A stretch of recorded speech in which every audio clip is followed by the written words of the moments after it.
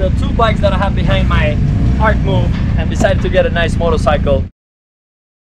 And I'm also making a syncretic painting, mixing a portraiture with this landscape in front of me.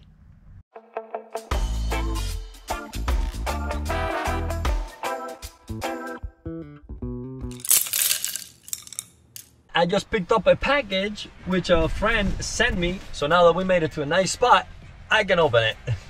This package came from a friend, Ray, from Instagram. He's into oil painting conservation and he knows about how to prepare paper that can last and is good for oil painting. What a beautiful package. Want to see what this is?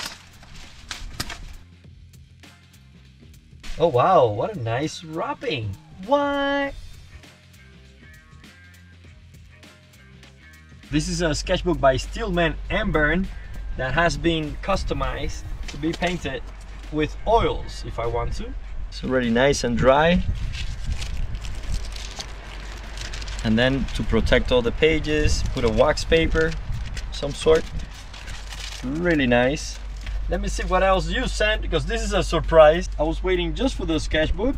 Oh cool, it's a panel. Oh what?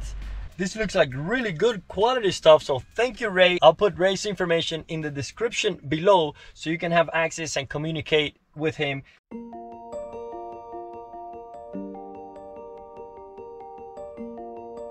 I worked on the portrait before together with a simple composition, but I waited for this specific time. I wanted to grab that light falling on those distant pine trees over there to design the dark masses to connect. And I connected this whole mass of trees with her forehead through her eyebrows, but I want to have the light coming from this direction. You see the sun is coming there and I'm thinking of her mind lighting up the forest in a way. I'm scratching the trunks just quickly, just to kind of draw them in, and then I'll develop them. I don't want to leave them scratchy like that, but the back of the pencil will be more loyal to those shapes than if I'll do it with the tip of the brush.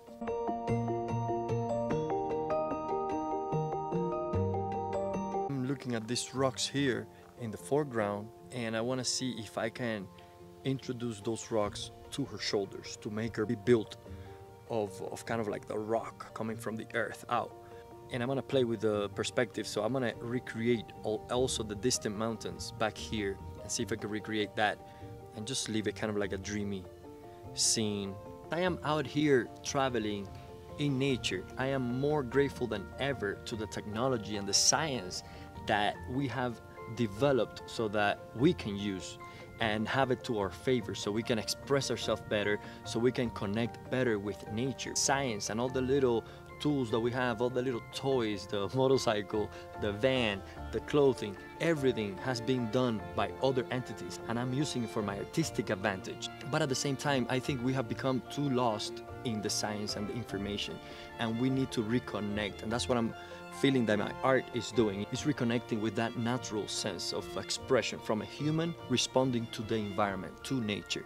And sometimes science can separate you from that, because science can describe something so precise that it kind of kills it. It kills the emotional aspect of it. And we cannot deny that that is part of the art. The art is emotional, is spiritual. Art will never be done by a computer, because you have to be born with nature and develop with time to express feelings that are real but that science cannot detect.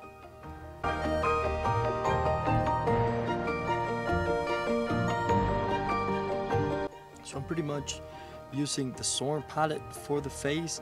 So I'm using the yellow ochre with the white, vermilion red and the black, and these kind of browns are made of this mixture of red and yellow.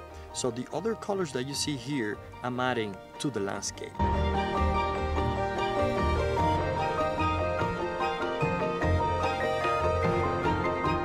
These pine trees are making beautiful shapes when they catch the light, because they're all like zigzaggy.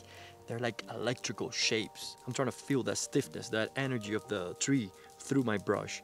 I'm making it so that I represent them with a medium of oil paints, but I'm not copying it exactly. I'm just giving the sense of the forest.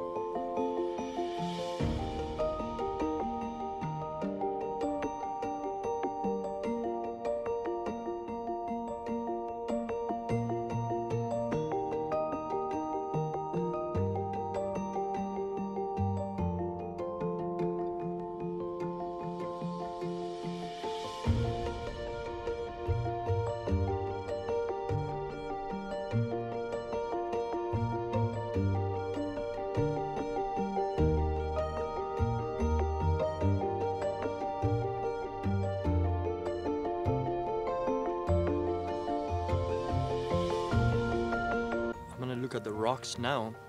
Let's see if I can capture those effects of light and volume so I can create that on top of her.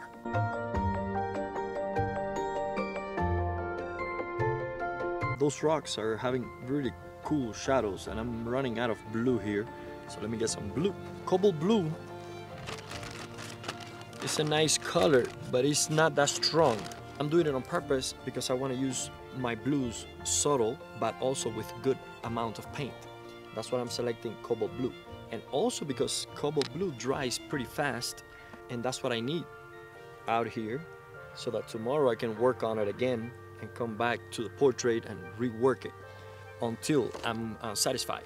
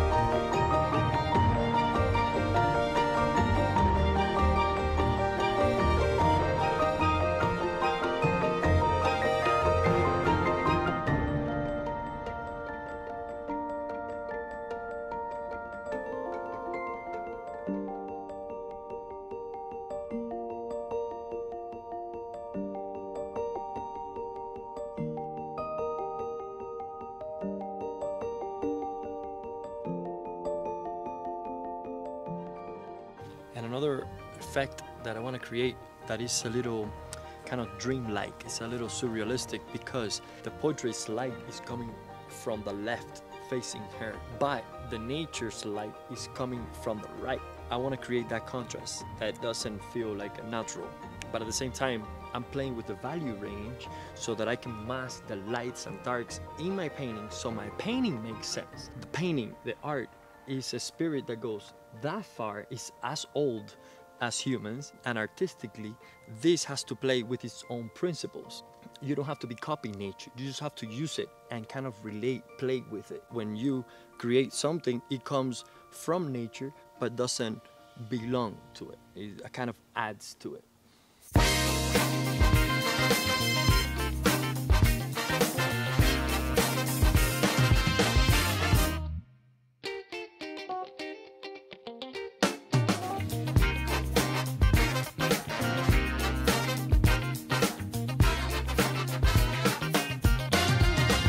Oh, Vale, look what I found.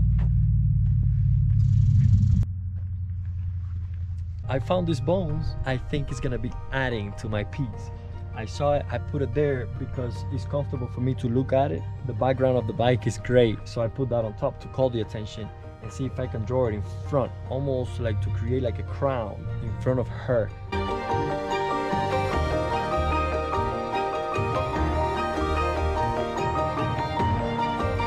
I'm feeling the structure and the texture of the bones, and the way I'm applying the paint is that I transmit that energy through the brush and try to capture that kind of rotten feeling. There's a lot of textures going on there. It's like a little moist, but like dry and spiky, and all these little things is what I feel as I'm painting each area. That way you can have variety of brush strokes, variety of color, and being honest to what you're feeling about the subject or about the element that you're incorporating.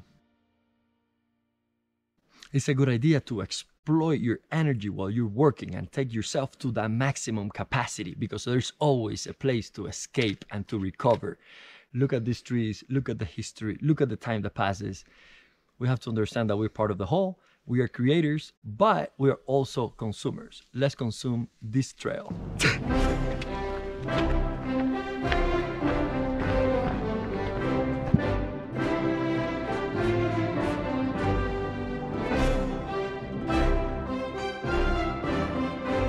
Always close the doors behind you.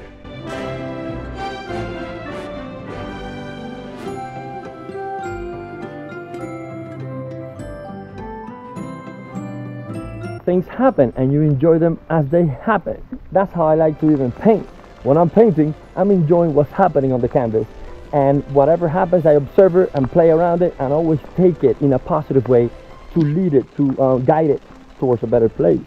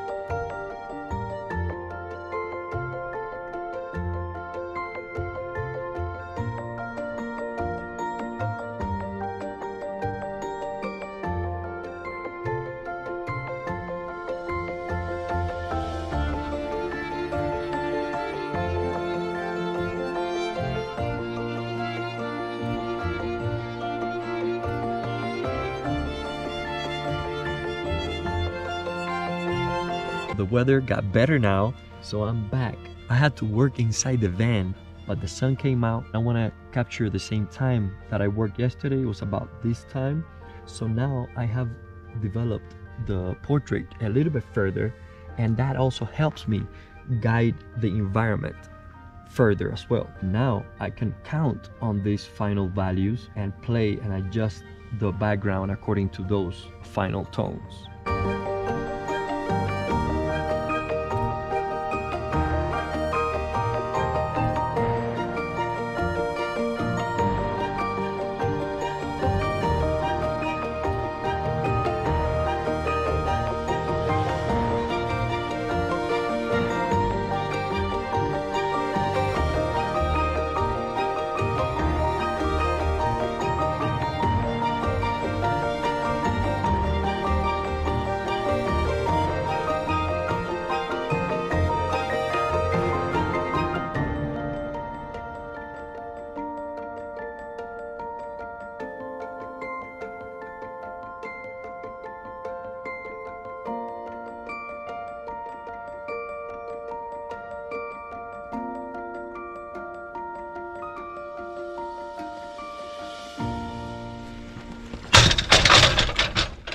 Okay, let's wrap this video up.